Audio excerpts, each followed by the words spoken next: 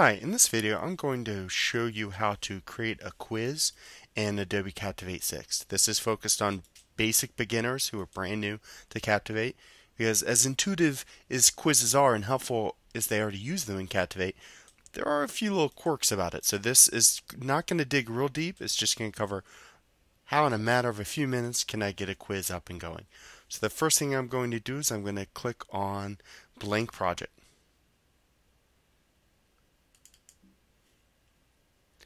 I'm going to go with the default. I'm going to click OK.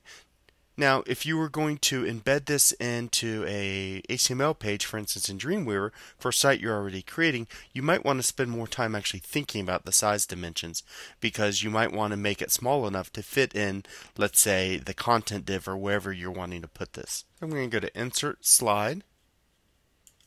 So I'm just going to drag this up, and in here I'm going to put some basic information about the quiz. For instance, can they retake it? How many times? How long? How many questions? Those types of things. So I would do something like this: check your knowledge. I tell them how many questions there are, whether they can retake it. And the important thing is I highlight that they have to hit submit after each time they answer a question. That's something that if you don't hit submit, Captivate essentially assumes you didn't answer the question by default. And that's something that's confusing to new users. So I'm going to click Insert Button on the left, and over here in the properties, I'm going to type in Begin Quiz. I'm going to go to Action and make sure it's set to go to the next slide. That looks good. So now I'm going to go up to Insert, and I'm going to click on Question Slide. And at this point, I'm going to just select how many types of questions I want. So I'm going to have 2 multiple choice and 1 true and false. You have the option of making it graded, survey, or pretest. I'm just going to do graded by default. You can see just like that, it's created 3 slides with 3 questions. And so I'm just going to take a minute and I'm going to type in some basic questions.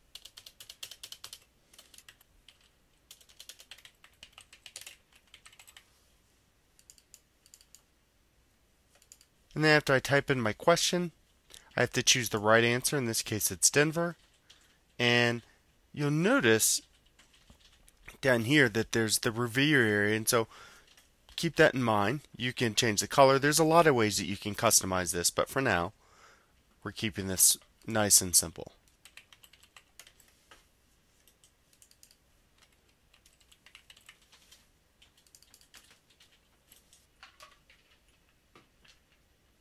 So you'll notice over in the right in the Properties Inspector that you have other options too. So be aware to spend some time looking at some of these things to see some of the options you have. And specifically, if I'm clicking over here in the quiz area, notice that with this quiz properties, this is where I can change. Maybe I want to have 3 multiple choice, or I want to change the points. So there's some important things to be aware of under this quiz properties. You could change the default points. You could change a number of things. Maybe you want the answers to be numbered rather than letters, etc. Okay, so here's my last question, true and false, a little different. Once again, I just choose the correct answer, and that looks good. So you'll notice that what Captivate does too is once you create the quiz slide, it always gives you a quiz results page. So I'm going to zoom out here just a little so you can see this a little better. And you can even decide which one of these, perhaps you don't want all of this feedback for the user, and so you can definitely change that and customize that as you feel your needs require. But go up here at the end, and you can actually do this in the beginning if you want, and go down to Quiz Preferences. So Quiz Preferences has a few things that are useful to be aware of. One is, if you're doing any kind of reporting with an LMS, you're definitely going to want to spend some time with that. But like I said, this is for beginners. We're not even going to get into that. Right here under Settings, what's important is this is where you could shuffle answers if you wanted to. I'm going to hit Yes. And this is a very important thing, Submit All. I recommend selecting this because what it does is, if a user forgets to hit the submit button after they answer a question, this will prompt them at the end to do this. And so there's a few other things down here you can change if you want, and spend some time playing with these and see which one makes sense. Do you want the user to be able to review the quiz? Do you want to show the score at the end? That type of thing. And this is where you could see all the types of things that you can show the user at the end. So I'm going to hit OK, OK. And at this point, I'm going to save, and I'm going to save it as my quiz. Okay, so before I preview this, what I want to do is I'm going to go to this title slide. I'm going to right click over here and hit delete. And then I want to make this button much bigger. So I want to really have the user understand what they're about to do. I'm going to show the themes panel because I want actually to have this be a blank slide.